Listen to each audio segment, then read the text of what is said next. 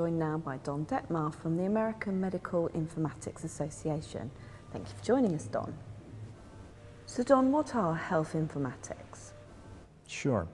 Informatics is actually the study of the science of the use of information.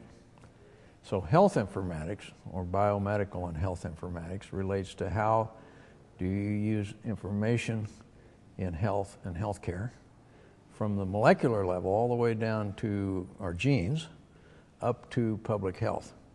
And so the American Medical Informatics Association is interested in improving global health using information and communications technology, but the focus is not on the technology.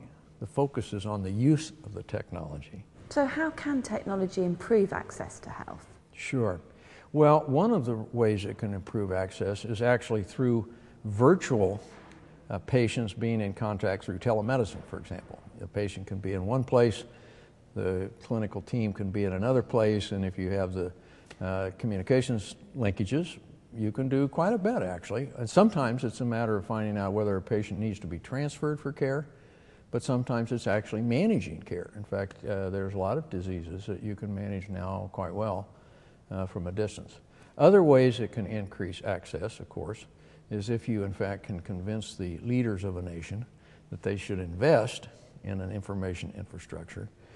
It can improve access because obviously care outcomes get better, and as care outcomes get better, the society is more committed to invest in that.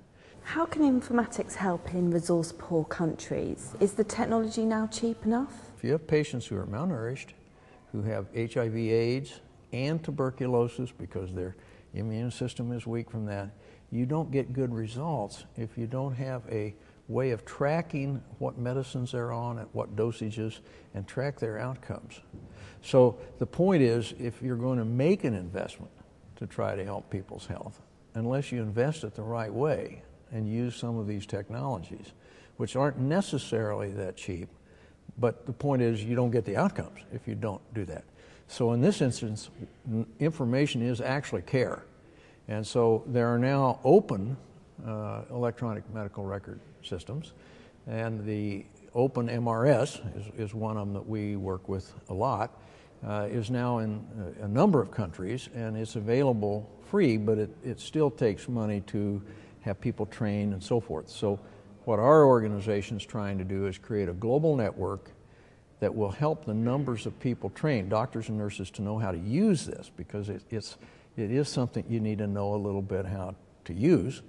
And so what we're trying to do is create a network to improve the human resource side with the technology to then really make quite a bit of difference in also how you plan for care as well as how you actually deliver it.